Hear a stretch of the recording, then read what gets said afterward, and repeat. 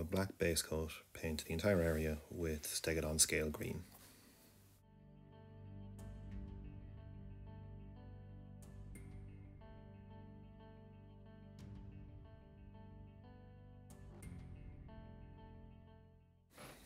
In the top half area, paint just the raised aspects with Incubi Darkness.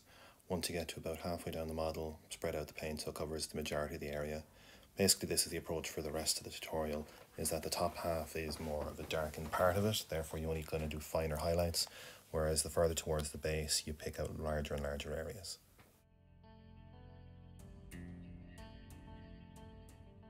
What I used is Sotek Green, and this is the step that really starts to make the colour transitions pop out, and as before, picking the raised edges in the top half and almost the entirety of the details in the bottom half.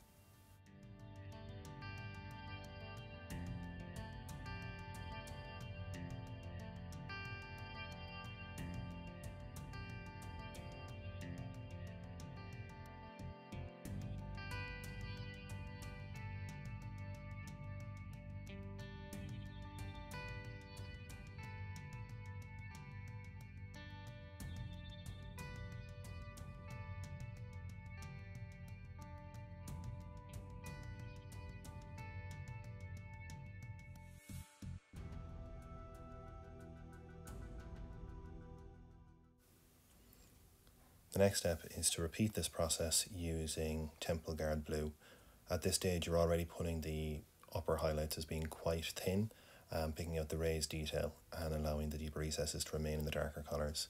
But once you get down towards the bottom of the model, as again, spread out the paint a bit more, and by the time you're getting to the very bottom, the entirety of the areas are to be painted this colour.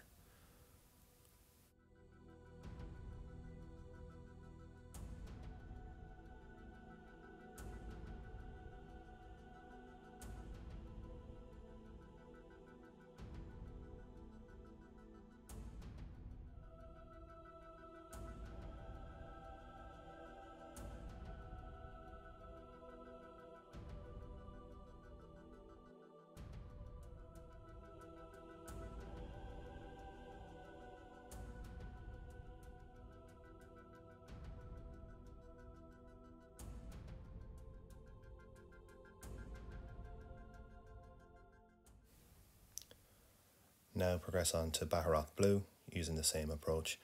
My Baharroth Blue is one of the older edge paints, so it's quite pigmented, so you need to dilute it down a good amount.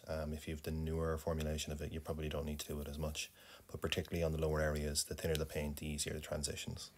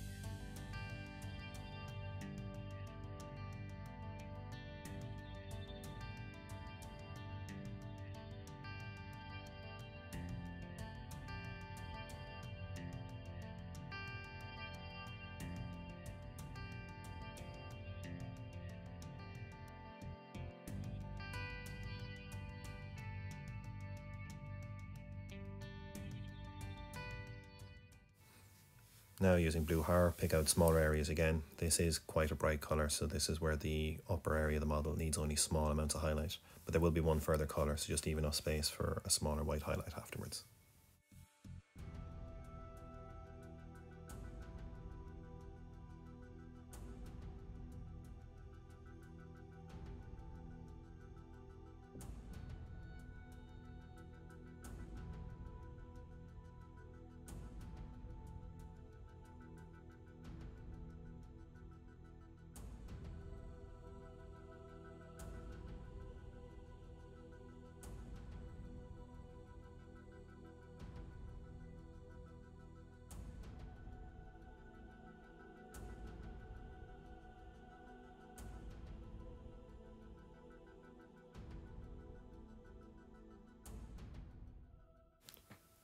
The final colour is White Scar, and this is reserved for the most extreme highlights and the most distal parts of the lower half of the model.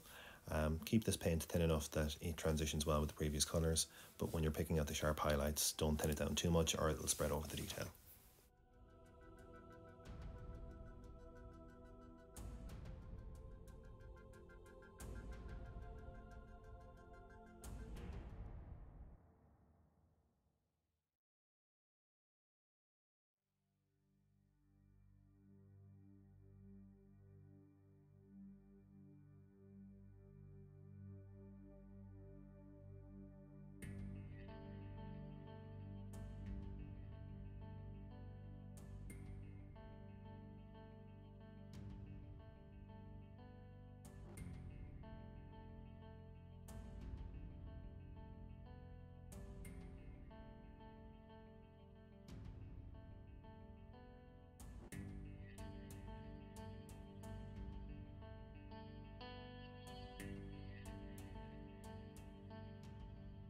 And this is the finished result.